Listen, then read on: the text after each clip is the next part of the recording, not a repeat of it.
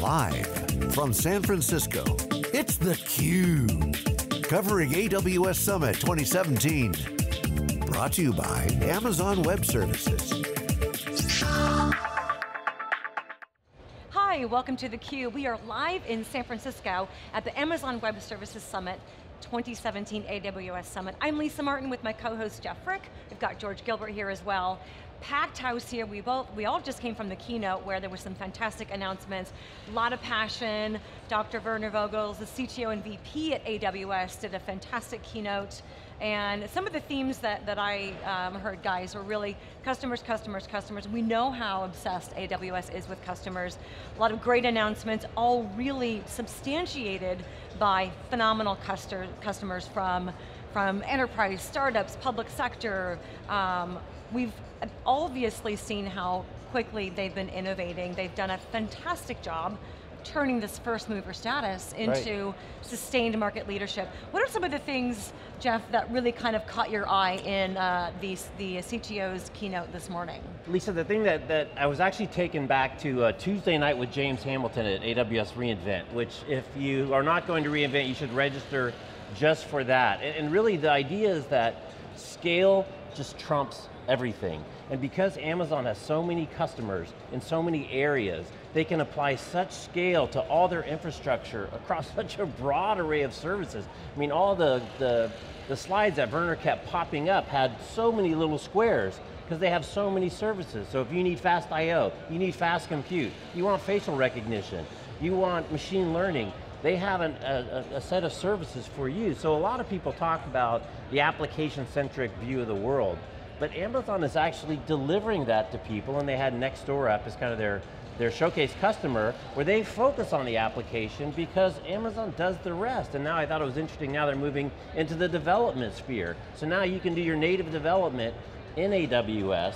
Again, use that set of services that most apply to the applications you're building and focus on your application and your customer.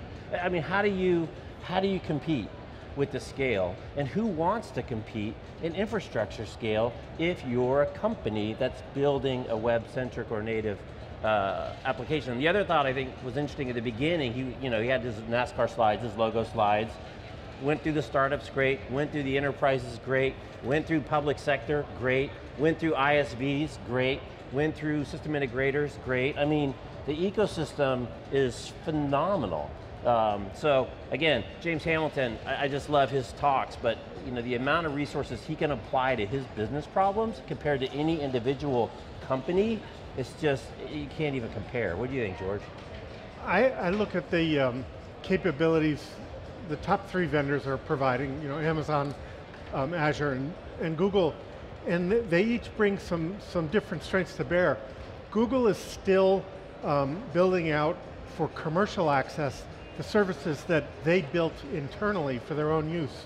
So you have what's a spectacular relational database that's globally distributed called Spanner, but it's not actually something that commercial customers are used to. That was built really for Google internal gurus. Now, it's in many ways better than anything that commercial developers have access to, but it's a bit of a migration hurdle in terms of learning.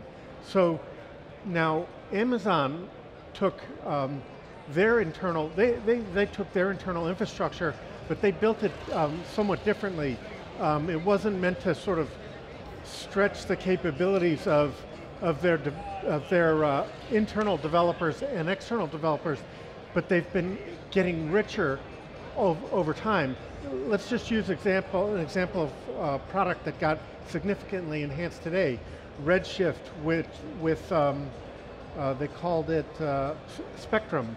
Redshift used to be a traditional MPP data warehouse, and its data was tied into the same servers or nodes as the compute analytic functions, and so it was not that elastic.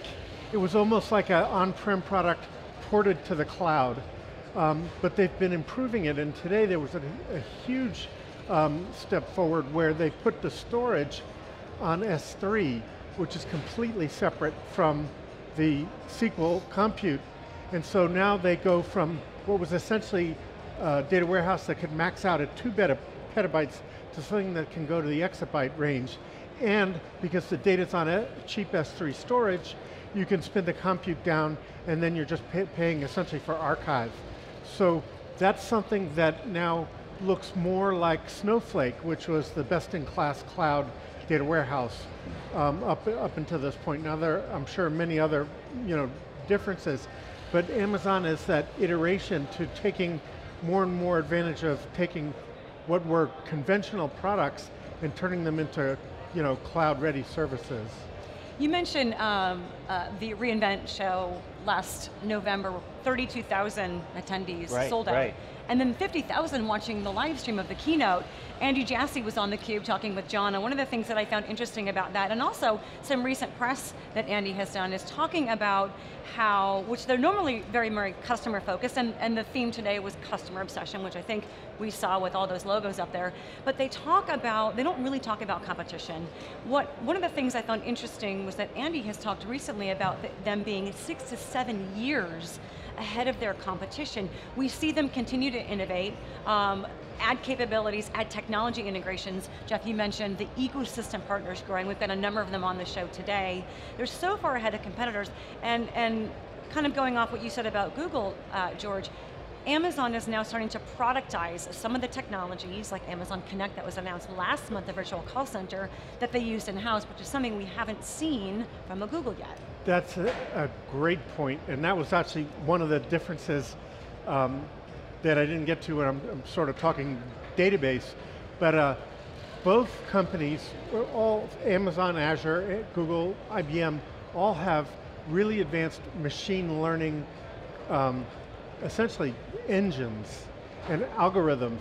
But what makes machine learning really useful is the data, is when you combine those with the data that trains those algorithms. And that's what makes essentially application-ready services.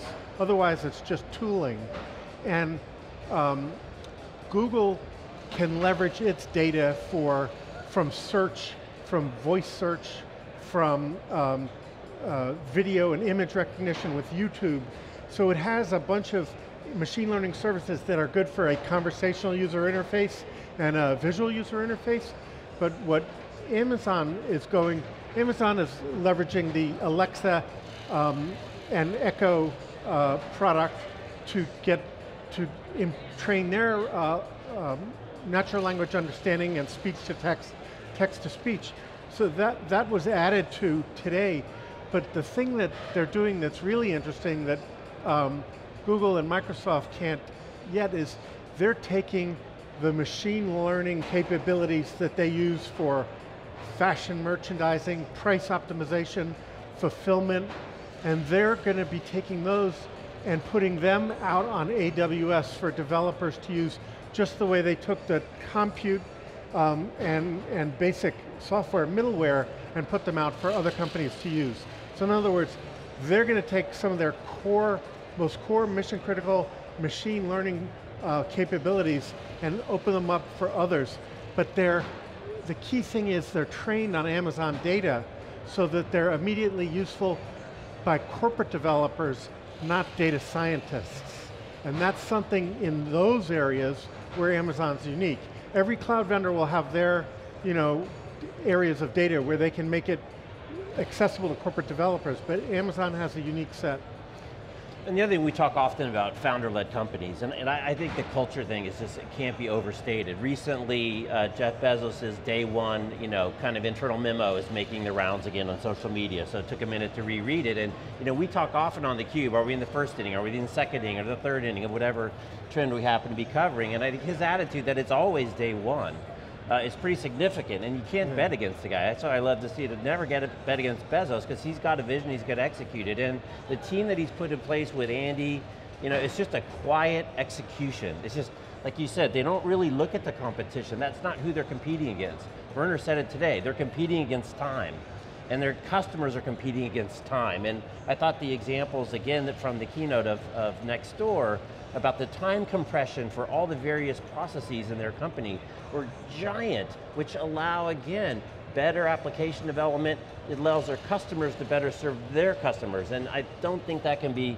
really overstated, and you don't get that as much in Google, where Google Cloud is a different thing, and they brought in new leadership. Obviously, Satya's done a hell of a job turning Microsoft around from what it was before, but you just see this quiet, confident execution within the AWS team that I think is pretty special. There's one thing, oh, sorry, Lisa, let me just add on that execution point and the lead that they have over the competition.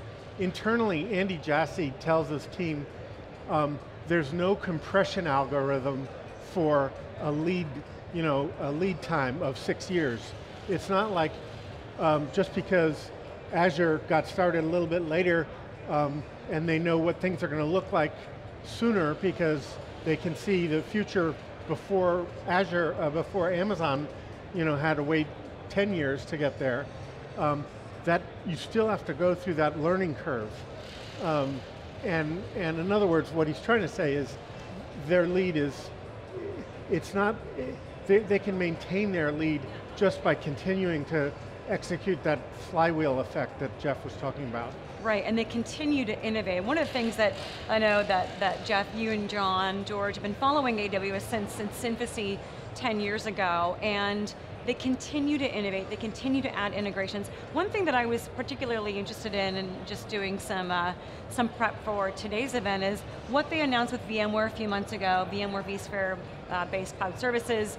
Is that a couple of things? Is that a foray to be able to bring VMware legacy customer applications into the cloud? Is that maybe a step towards saying, hey, we're ready to start taking our customers to hybrid cloud? I'm curious to hear from some of our guests today what they think the next steps are. It wasn't talked about in the keynote, but if you talk about competition, or rather growth, one of the areas that they've really excelled in, obviously with the developer community and the startups, where they started is in greenfield.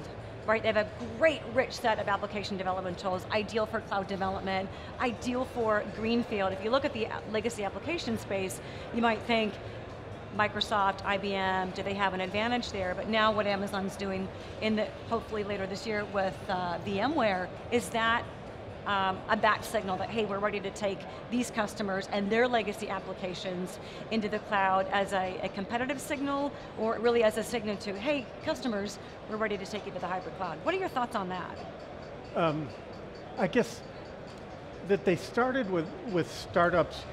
They were the ones who were the most demanding on the infrastructure because they were greenfield apps. And so there was, they needed to go beyond the constraints of legacy systems. And in fact, Satya Nadella said of Azure, we need our Netflix, which was the lighthouse customer for Amazon that was always pushing the envelope of what was possible. What's happening now though, is that there was this journey that I just want to touch on, that there was a pre-brief yesterday about the sort of the typical customer journey where they start with dev test workloads, then they go to new greenfield apps, then digital experience and user experience, then analytics and mobile. And what's now happening is that we're getting to the mission critical systems. And that's why, like, we heard a lot on database issues, because that's where application databases are the foundation of mission critical apps. Speaking of that, I think what we're really excited, we have a great guest lineup today. We've got Splunk CMO on the show. We've got a number of ecosystem partners, Datadog as well. So guys, I think it's going to be a fantastic day, a lot to talk about. Really excited to hear about a lot of the innovation, the evolution that's going on, and where these partners are going to be able to take their customers next. So, you're watching theCUBE. Again, we're live at the Amazon Web Services Summit in San Francisco. For George Gilbert and Jeff Frick, I'm Lisa Martin. Stick around, we'll be right back.